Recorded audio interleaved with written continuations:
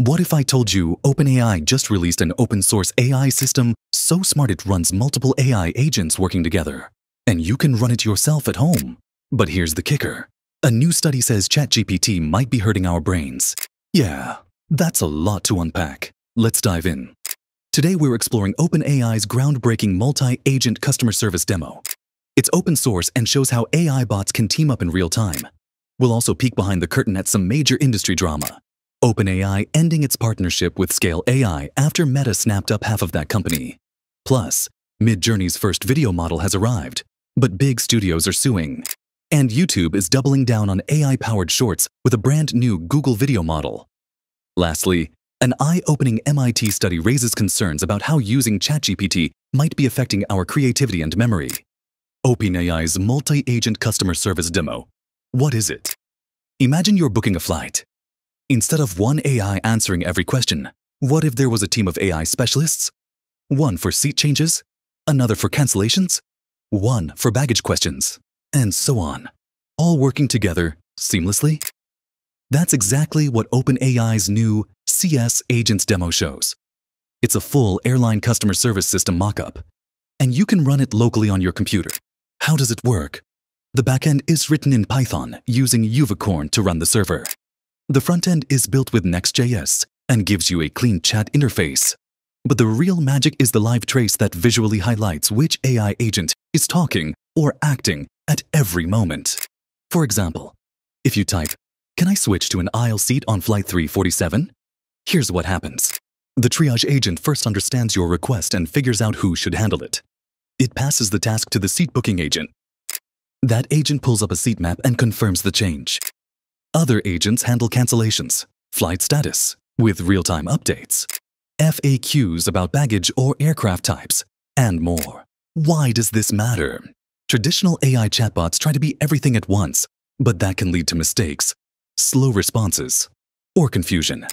By breaking the job down into specialized agents, each AI handles what it knows best, improving accuracy and efficiency.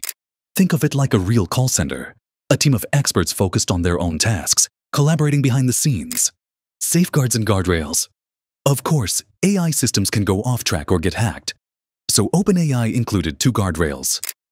Relevance guardrail. It stops the AI from responding to nonsense or off-topic questions. Jailbreak guardrail. It prevents users from accessing or manipulating the AI's internal instructions or systems. If something goes wrong, errors appear clearly in the live trace, so developers can pinpoint exactly where and why the conversation stopped. Open source and customizable. Because it's open source, you can add your own agents, change how tasks are routed, or beef up the guardrails, all without rewriting the whole system. OpenAI essentially shared their internal blueprint, including how they design agents, prompt templates, tool wrappers, handoff rules, output formats, and a tracing system that makes debugging much easier. This is huge for AI developers and enthusiasts. It's a transparent look at how complex multi-agent systems work in practice. How to run it yourself. To try this at home, you start the backend server and then run npm run dev on the front end. In minutes, you have a working airline customer service bot that's modular and transparent. Perfect for learning how multi-agent AI works without relying on one huge, monolithic prompt. OpenAI's move to drop Scale AI partnership. While the demo was quietly released, something big happened behind the scenes. OpenAI announced it's ending contracts with Scale AI, a company that helps label data used to train AI models. Why? Meta just bought 49% of Scale AI for $14.8 billion, their second biggest acquisition ever.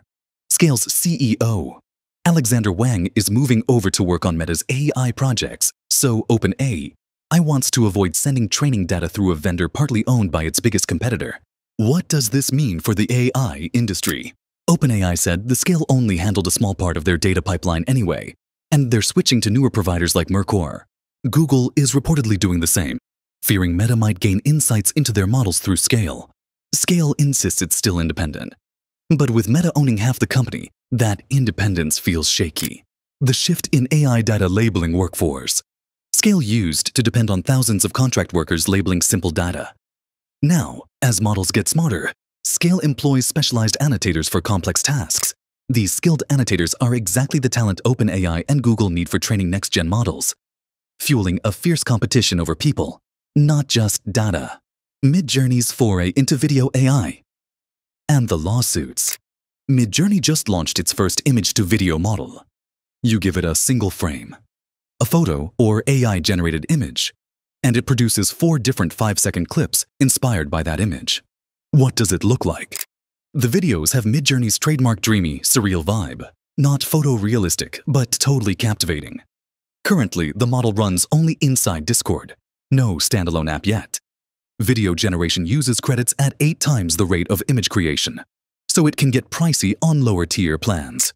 Features and future plans. You can extend videos up to 21 seconds and choose low or high motion, random animation, or input your own movement instructions. CEO David Hall says this is version 1. They aim to build real-time, open-world simulations like a dreaming Unreal Engine, 3D models, and fully generative worlds. The legal firestorm. Disney and Universal filed lawsuits just a week before the launch. They claim Midjourney's AI can create copyrighted characters like Homer Simpson or Darth Vader on demand. Despite this, early users love the new tools, though they aren't quite on par with OpenAI's Sora or Runway's Generation 4 yet. YouTube and Google's AI video rollout. At the Cannes Festival, YouTube announced it's rolling out Google's new V3 video model to Shorts this summer. Some creators have used V2 since February, but now the upgrade is going mainstream. Expect floods of AI-generated short clips, skateboarding robots, sci-fi, and more. YouTube's massive growth numbers. YouTube CEO Neil Mohan shared staggering stats. Shorts get over 200 billion daily views, up from 70 billion in March 2024. Connected TVs stream 1 billion hours daily on YouTube. Over half the top 100 channels get most views from couch audiences on TVs.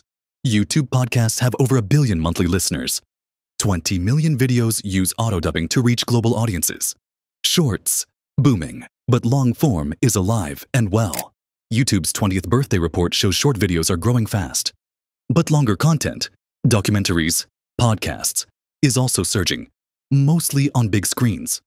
For creators, the takeaway: optimize for phones to reach wide audiences. Optimize for TVs to keep viewers watching longer. MIT study: does ChatGPT hurt our brains? Here's where things get really interesting. MIT researchers ran an experiment with 54 volunteers aged 18 to 39. They split them into 3 groups, writing SAT-style essays on topics like philanthropy ethics and choice overload. 1 group wrote essays unaided. 1 could freely Google. 1 used ChatGPT. Everyone wore EEG caps measuring brain activity linked to creativity and memory. What did they find? The ChatGPT group showed the lowest brain engagement in EEG bands tied to creativity and memory. 2 English teachers called their essays soulless, with very similar wording across different writers. By Essay 3, many ChatGPT users copied the prompt wholesale, changed a sentence or 2, and submitted it. What about the other groups? The brain-only group had much higher brain activity and felt more satisfied. They experienced real ownership of their work. The Google group fell in between. Active searching sparked cognitive planning, unlike letting AI do all the writing. A surprising twist. After the first round, ChatGPT users had to rewrite an essay without AI help. They struggled to recall their original writing. The brain-only group, when allowed to use ChatGPT later, performed better. The EEG showed ChatGPT essays weren't deeply stored in memory. Best practices from the study. Volunteers who wrote essays by hand, first then edited with ChatGPT, showed increased brain connectivity. This suggests a mix of human effort plus AI assistance might be ideal. Why this study matters. Lead author Natalia Kozmina fast-tracked publication because peer review can take 8 months. She warns policymakers, don't rush AI tools into education without full understanding. She even planted errors in the paper so AI summarizers would generate false info, showing AI's risks in spreading misinformation. What's next? The team's programming study shows similar brain declines when coders rely heavily on AI autocomplete. It's early days, but it aligns with other research saying AI boosts short-term productivity, but may hurt intrinsic motivation. Wrap up. What does this all mean? OpenAI's multi-agent demo shows the future of modular AI systems. Smarter, customizable, and transparent. Meanwhile, Corporate drama with Scale AI and Meta reveals the fierce competition behind AI training. Midjourney pushes creative AI into video, but faces lawsuits from big studios. YouTube's AI video tools are exploding in popularity. But the MIT study reminds us, relying too much on AI like ChatGPT might come at a real cost to creativity and memory. If you enjoyed this deep dive, please hit like, subscribe, and ring the bell for more AI updates. Thanks for watching, and I'll see you in the next video. See you in